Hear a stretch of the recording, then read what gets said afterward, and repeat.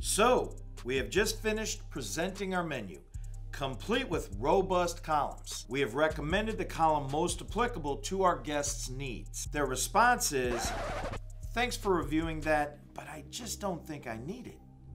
It's decision time, high road or low road. In other words, will the conversation quickly devolve into something resembling a wise guy follow-on description of a 50-50 warranty? Don't need it?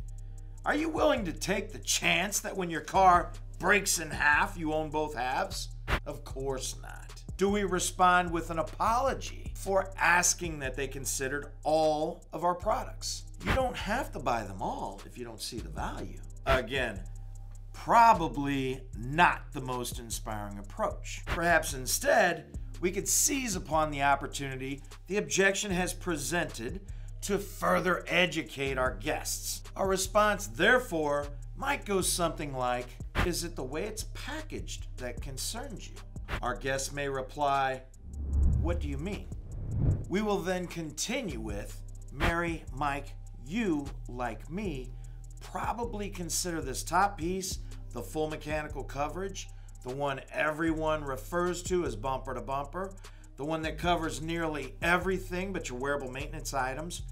You probably consider this the most important item in the whole matrix, correct?" Mary and Mike respond, "Sure." We will confidently follow with, "I'll explain." We will go on to review visually and verbally the factory coverage of the new vehicle or the balance of such on the pre-owned vehicle.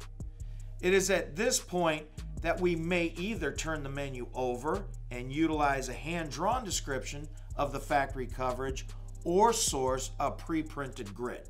Circling the 3 and the 36, we begin by explaining that the factory provides our guests with the first 3 years or 36,000 miles of full mechanical coverage. This covers over 5,000 items on the typical vehicle, almost everything save for the wearable maintenance items. We continue by circling the 5 and the 60 while explaining the factory also provides 5 years or 60,000 miles of powertrain coverage.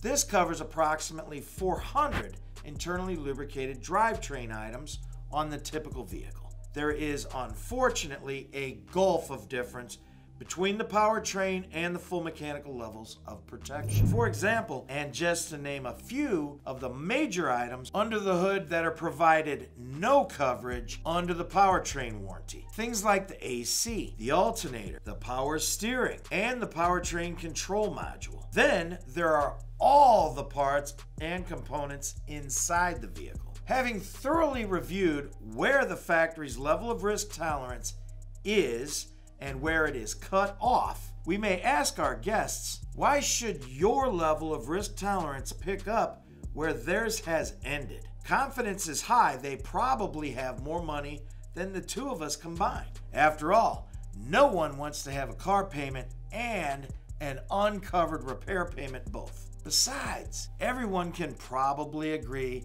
that the likelihood of something going wrong in the first 3 years or 36,000 miles is usually far less than in the second 3 years and 36,000 miles. Naturally, we may conclude our point by noting that we have this opportunity to extend the full mechanical coverage beyond where the factory is willing to pay for the repairs. While doing so, we may wrap it up with a review. Now, not only will we be blanketed by the protection of the full mechanical coverage here, stated while shading that area, but extend it to encompass all of this additional area, stated while drawing an arrow to the upper right corner of the new total coverage area and shading correspondingly. Sound good? Of course, it is important to mention at this point that we have accurately zeroed in on their anticipated term and mileage needs. Once agreement to this sentiment is secured,